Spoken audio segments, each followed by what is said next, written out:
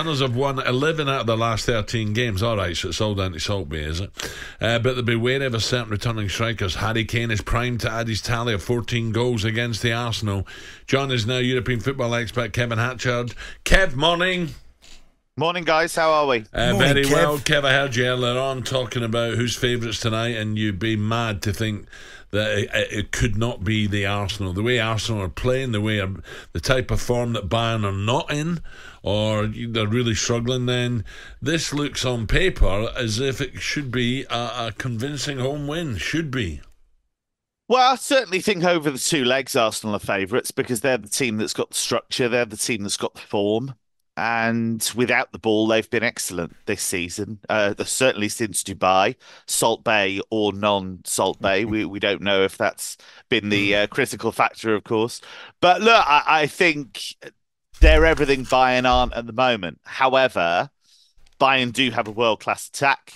You know, any team that's got Harry Kane leading it, any team that's got Jamal Musiala, any team that's got the kind of experience of this competition that they have is going to be dangerous. And you saw the way that Arsenal played against Porto over the two legs. And again, that was a Porto team that has lots of experience in this competition. And Arsenal looked really jittery, especially in Portugal in the first leg. And yes, they found a way to come through, but they needed penalties to do it. So sometimes this competition can do weird things to players. If you're looking at the form, there's no doubt Arsenal are favourites, but Bayern are very, very dangerous if you are sloppy and let them in. Yeah. Kev, wherever you look in the Arsenal team, I was just saying to Al a little while ago about lovely combinations. There's players that seem to dovetail, they work together, and it looks so good. In the Bayern team, I'm intrigued to know, how's Eric Dyer doing in there alongside De Ligt? How's that looking? Yeah, he's done okay. He's had a run of games in the team. I think Thomas Tuchel made some interesting choices when it came to his centre-backs because Diogo Upamecano had this really weird run where he got sent off in back-to-back games and he gave away a penalty in back-to-back games. And so his confidence kind of took a real hit because of that. He made this decision about Min-Jae Kim, who I thought had been very good, actually, in the first half of the season. But he came back from the Asian Cup with South Korea, and Tuchel talked about the fact that he felt he'd been overplayed, he felt he was too tired. And so Kim and Upamecano played at the weekend together against Heidenheim, and they were awful. They were really bad. They were 2-0 up at half-time and lost 3-2. Oh. And so De Ligt and Dyer recently have been his first-choice pairing. So he's done fine, Eric Dyer, but Bayern in general really struggled in the Klassiker against pace. If you look a couple of weeks ago, and got hit on the counter. I think the biggest worry for Bayern, and has been all season against big teams, is how they look in transition when they lose the ball and teams trying to break on them. Massive spaces there, far too vulnerable. They ask the centre-backs to cover a hell of a lot of ground.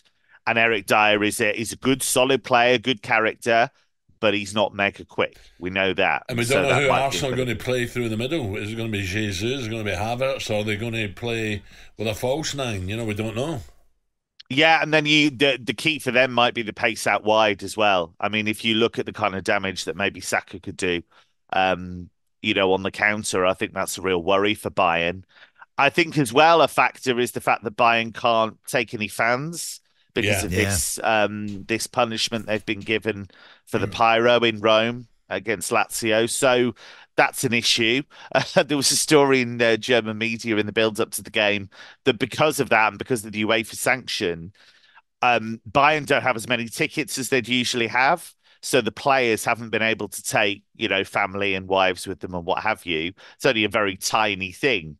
But what it leads to is this overall feeling of just a bit of disgruntlement in the Bayern camp, and they're not as happy as they could be. They haven't got that swagger that we see so often with Bayern. Kev, I bet he cuts a frustrated figure, Tuchel. I mean, even at the best of times when things are going well, and I remember him at Chelsea, he's always bouncing up and down in the technical area, kicking every ball, contesting every decision. How's his body language been lately?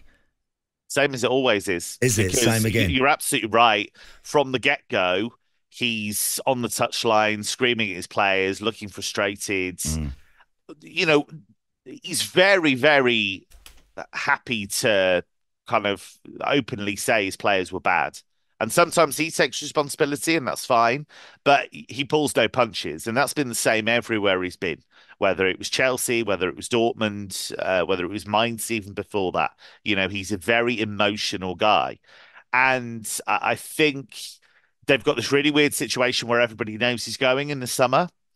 And really, it's because there's no immediate replacement. There's no obvious way to put somebody else in there between now and the end of the season. So even though they lost really badly at the weekend, and they're now 16 points behind Bayer Leverkusen in the title race, they made it clear after the final whistle, look, he's going to be on the bench for the Arsenal game because there is no other plan.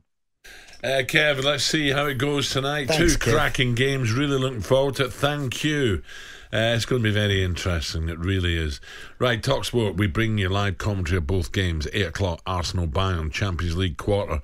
talkSPORT, presented by Adrian Durham. Commentary from Jim Proudfoot and our very own Andy Townsend. talkSPORT Breakfast, waking you up Monday to Friday morning from 6 a.m.